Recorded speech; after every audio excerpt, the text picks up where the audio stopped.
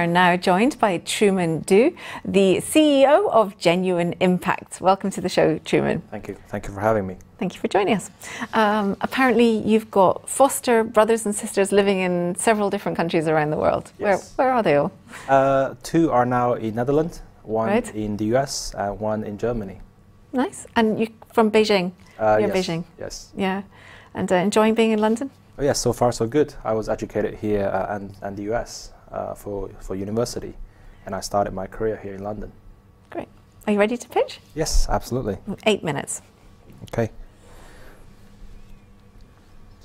Hello, hi everyone. My name is Truman Du. I'm the CEO and co-founder of Genuine Impact.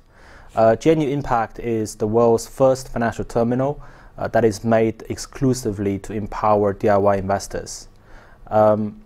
We have the vision that through long-term informed investing, DIY investors are able to create wealth for themselves, and as a result of that, we're able to narrow the gap of wealth inequality. So who's behind the company? The company has 3 co-founders. I'm the CEO, Yuchen Xia is our COO, Alistair Snedden, who's the CTO. The 3 of us came from previous companies of BlackRock, Interact Investor, and Money Farm. We came with backgrounds in investment and technology and marketing. We are joined by Scott, who used to work at Facebook and BSkyB. He brings a lot of marketing and user acquisition expertise to the team. So what are the problems we are trying to solve? There are 5 issues today facing DIY investors. They have very poor access to high quality financial information. A lot of them still need to rely on the likes of Google Finance to do their own company and fund research. As a result of that, the whole process is highly inefficient. They spend hours and hours, sometimes even just to get the data together in good shape. The existing service providers, such as Bloomberg Terminal, only serves elite institutions, and it's really expensive, which usually costs more than $25,000 a year. As a result of the 3 pain points that I have outlined so far, most of the DIY investors end up being highly emotional. They like to trade on the short-term news. They don't really have an established long-term thinking mindset. And in the most recent years, there are many trading apps emerging from the fintech space. They offer superior and modern execution capabilities. However, what is missing currently in the marketplace is that whole enabler, the whole brain thinking process behind individuals' decision making. So those are the 5 problems. So what are the solutions? We think that our products have the 4 key unique selling points. They are convenient, they are trustworthy, they are highly affordable, which cost only 1 to 2% of a Bloomberg terminal. And finally, the whole user experience is very smooth. So here's a quick snapshot of the current app. It's in beta testing phase. There are 3 key features. The first one is automated security ranking. We do all the hard work, do all the research, number crunching, so that our users do not have to do that. We have portfolio analysis, which gives you full transparency of what exactly you're holding, and the detailed exposure analysis. And finally, we aggregate all the high quality asset managers publications in one place. Rather than you going to different websites and sign up to newsletters, we bring you efficiency. So if you look at the 3 apps together, the key value add we are bringing to the user journey is to create efficiency, convenience, and trustworthiness. Our target market is large in size. Specifically, we target those who are more than 30 years old and have more than 20,000 pounds of investable assets. If you look at just the UK alone, there are, according to Borrowing Money, 4.8 million DIY investors. In the US, the number is 54 million. If you look at China, which is the largest untapped DIY market today, the number is more than 140 million DIY investors. So the market is large in size. This is our revenue model. We charge on a freemium basis. we have the basic features that are available for the users to use. And then with the money that we're going to raise, we're going to work on the upcoming premium features, including things like sell-side research, access to companies and fund managers, as well as the broker account integration, so that you can have all of your broker accounts in one place, which gives you very easy and access to monitor the whole investment process. Looking into the future, we see very exciting growth opportunities in Asia. That's the largest retail markets globally. We are able to monetize our insights function through advertising. We are going to roll out the world's first equity bidding platform targeting DIY investors. And finally, our technologies are able to serving the large enterprises such as brokers and financial advisors.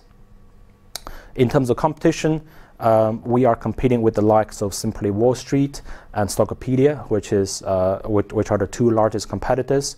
If you look at the companies on the left-hand side, we position ourselves as partners with them. So these are the robo-advisors, brokers, as well as financial advisors. How we position ourselves is that we are going to serve our content, our intellectual properties, and work with these companies to serve the end users better.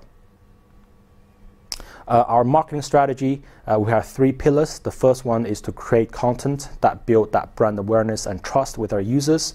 Secondly, we're going to use our users as referrals and brand ambassadors. We're going to establish an online community. And finally, we're going to partner with existing advisors and financial brokers. Finally, in terms of traction, we launched our beta app just about 4 weeks ago. Within that time frame, we've had more than 500 users, which we spent no marketing on. We have signed a partnership agreement with one of the leading asset managers in China. It's called Yinhua. That gives us the whole access to that rising and large untapped Chinese market. We are featured by the industry leading magazines such as CityWire and FinTech in Shorts. And finally, we are supported by the Virgin Startup mentorship program. And with that, that concludes the presentation. Thank you. Thank you, Truman. Very interesting.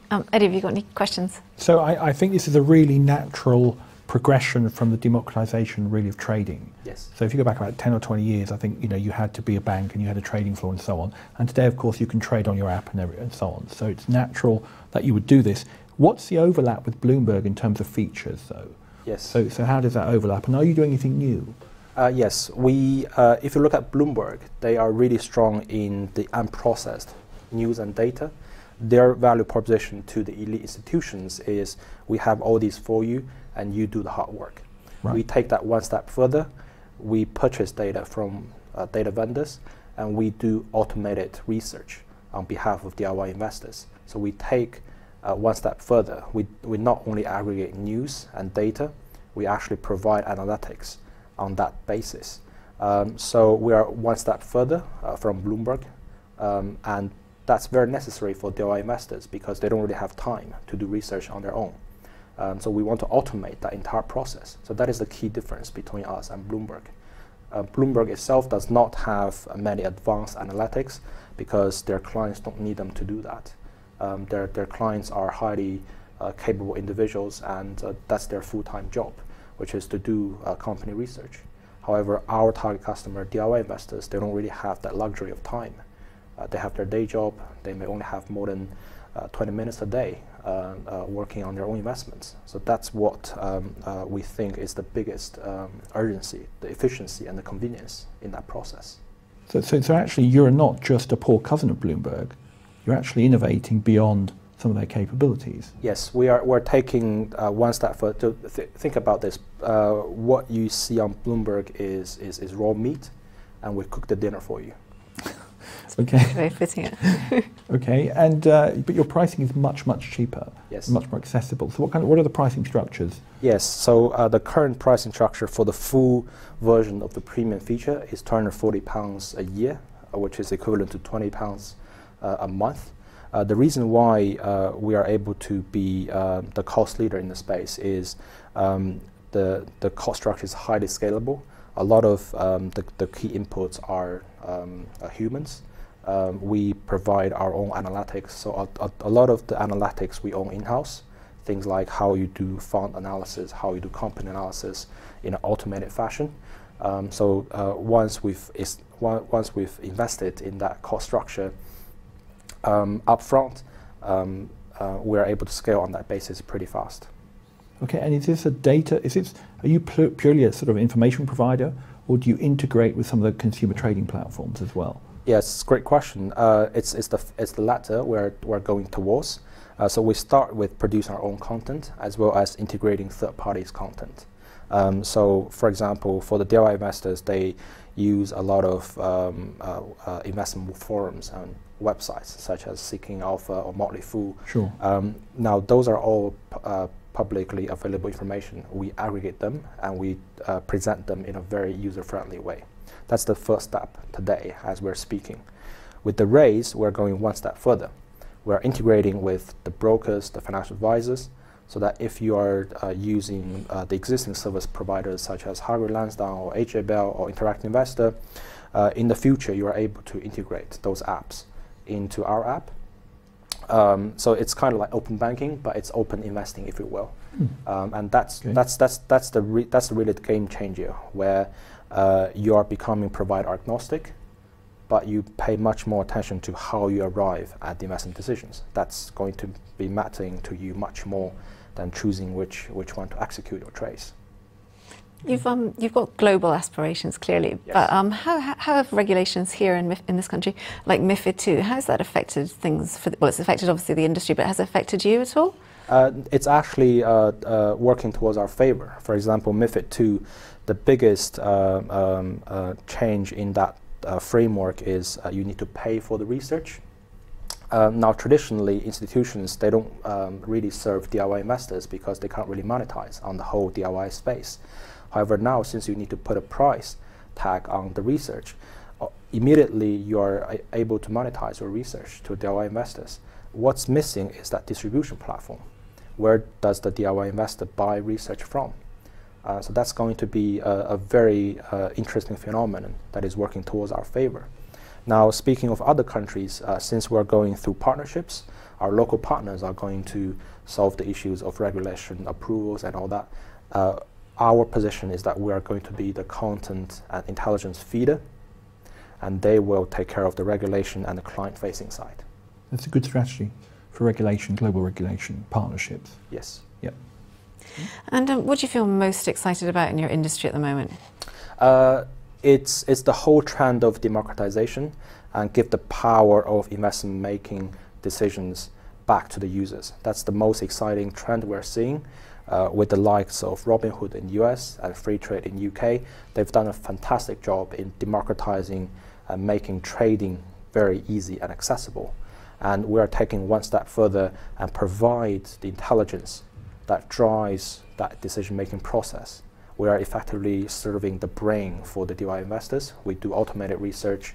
We want to streamline the whole process very efficiently. So we democratize the whole institutional investment process and make it retail-friendly and digestible. Truman Du, thank you very much for joining us today and telling us about your company. Thank you, pleasure. If you'd like to find out more about Genuine Impact, you can do so on Crowdcube's website. That's crowdcube.com.